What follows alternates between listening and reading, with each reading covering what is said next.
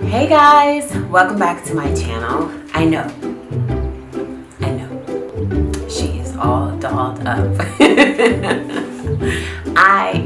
I'm all dolled up today. It is the weekend, but I wanted to pop in because I got another email and it had a similar flow to it. It's a question, it's kind of sort of a statement and a question at the same time that I get very often.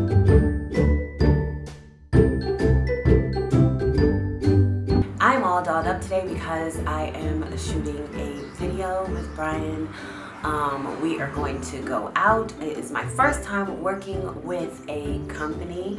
I am working on some blog posts about finding your style after kids. And I hate to say it like that because I'm not a fashion blogger by far at all, but I am a real mom and I do have real mom issues. And one thing I wanted to do this year was to work on just feeling better about my appearance. Does that make sense? My appearance is not the first thing on my list. However, I do think that it is important, and it's about time that I try and find myself. You know, after the years of the spit up and all the messes and such, all the diaper changes, things like that. Now that my kids are getting older, I just want to go off on this journey of figuring out my style now and just feeling a little prettier, you know what I mean? Anyway, that was kind of off tangent. Kind of not really, but kind of sort of. I get this question quite often. Like I said, it's kind of like a question slash statement about having so much joy or being so happy in homeschool. And I have responded every time I get an email, of course, but I thought that because I get it so frequently, why not just talk about it in a video? So, ta-da! So today I'm going to talk about joy in homeschool. I get that statement quite often. You look like you're having so much fun. You look like you have so much joy in homeschool. You look like you're so happy in homeschool. And number one, I just want to start by saying that almost 100% of the time that statement starts off with you look like, it seems like. And I think we have to first of all acknowledge that this is what it looks like and this is what it seems like. But these are curated things that I am putting out to the interwebs, on Instagram, on YouTube, whatever. Even if it's a low day or a really awesome day, it is still what I've chosen to show you. There's lots of stuff that goes on when this camera is not on that is not so pretty, you know what I mean? But that's life. And I just wanted to address the whole joy in homeschool type of thing. The first things first, well, I think I already said what the first thing was. I just want to say that yes, I do have a lot of joy in homeschool. And that is because I do believe that joy is a choice. It is something that I decided in the beginning that I was going to have joy about the decision that we made to homeschool. And the joy is not dependent upon how I feel. If I'm feeling inadequate, like I'm not enough, if I'm frustrated because the kids are doing too much or I can't get a moment to myself, if I'm frustrated because I feel alone and there's not a lot of community at the time, whatever it may be, I chose joy a long time ago and I'm sticking to that. If I feel like the worst thing ever, I still have joy in my homeschool, and that is settled. Now, what I do think that you guys are often talking about is that it seems like I'm happy. Here's the thing about happy. First, let me say that I am not always happy. I'm actually probably more unhappy on a lot of days than I am happy. And I know that doesn't sound good to say, but it's the truth. I wake up a lot of days, don't feel like I'm enough. I feel like I didn't, plan out our days well enough. No matter, I don't know about you guys, but it seems like even if I plan things to the T and I got everything accomplished, I still somehow have a feeling that I didn't do enough, or it wasn't going to be good enough. And I deal with that thought every single day. So I want to talk about being happy. I told you guys about the book that I read, the book that I suggested in a few videos back called Desperate.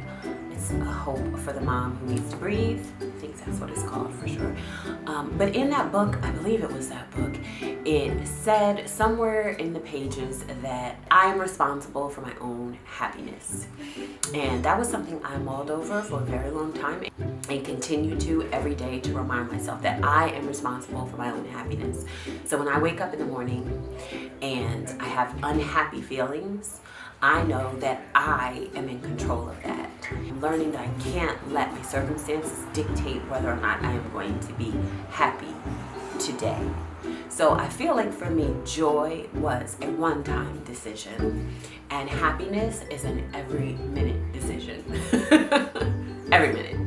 Every minute, because I could have like the best homeschool morning ever and in the afternoon still feel like the unhappiest person ever. And in the last couple of years, I have learned that emotions, you can't count on them. They're a wonderful thing. Feeling happy or sad or excited, all of the emotions have their place, but it's our job to steward our emotions well and to decide when we are not going to let certain emotions take up too much space. Does that make sense?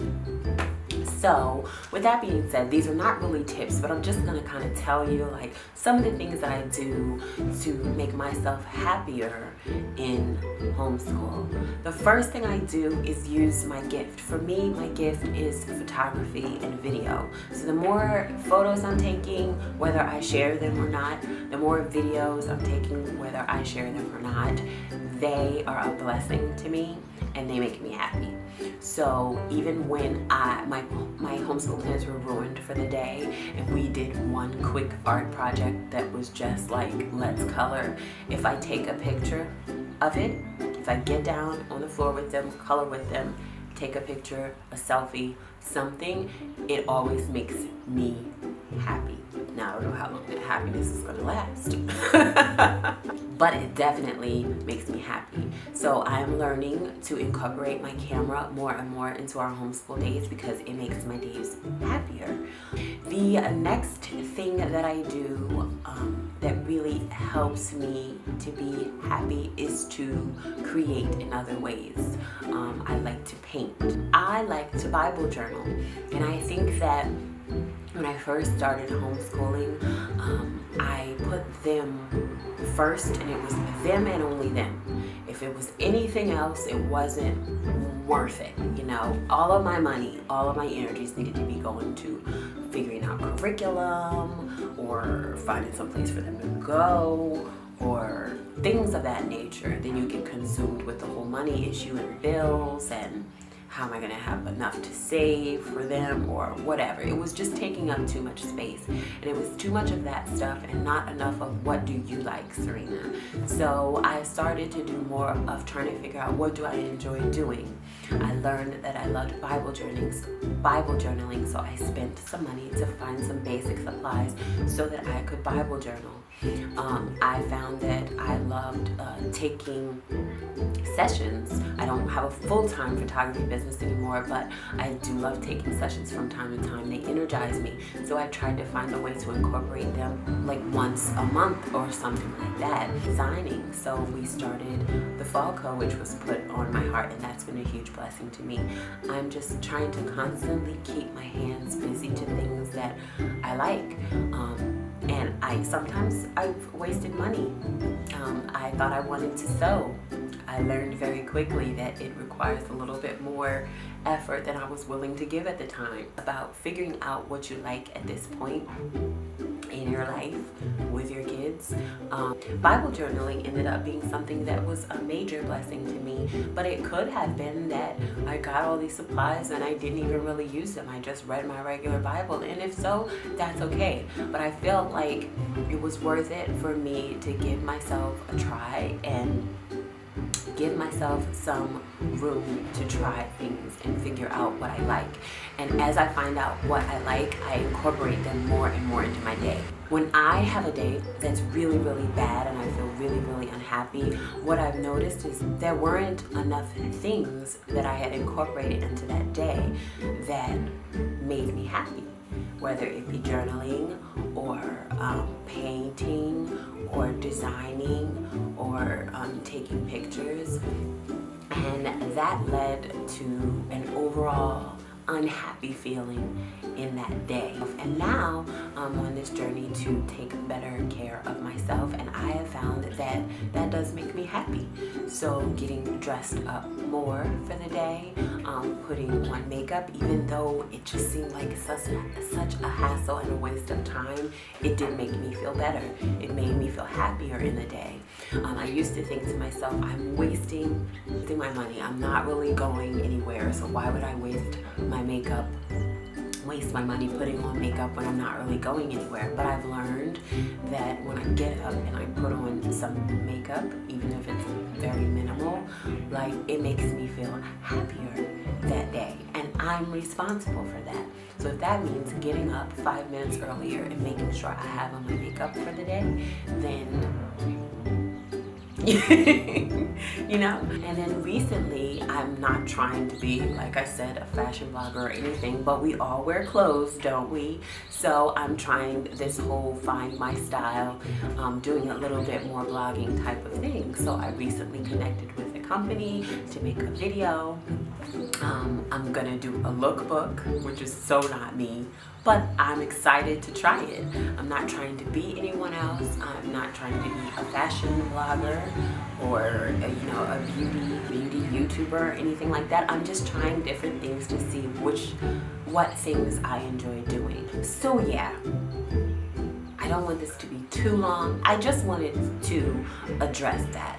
I basically find my foundation and my confidence in the Word, or I try to stay in my Word every day so that I don't get to the place where I feel desperately inadequate.